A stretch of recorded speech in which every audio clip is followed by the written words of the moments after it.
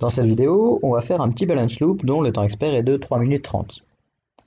On peut démarrer assez facilement avec les ronds blancs. Déjà par exemple le rond 6, on peut faire 1, 2, 3, 1, 2, 3. On doit faire 3 dans le sens là, 1, 2, 3, voilà. Et le 4 en faisant 1, 2, 1, 2, hop, hop. Ça peut pas partir vers le haut, sinon ce serait relié à ça.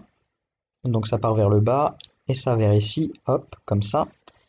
J'ai fait 1, donc je dois faire 1, 2, 3, ici. Lui, je dois faire 2 et 2, donc 2 par là, comme ça. Je peux pas le relier ni là, parce que justement, il doit avoir des bras séparés, enfin différents. Donc je le prolonge.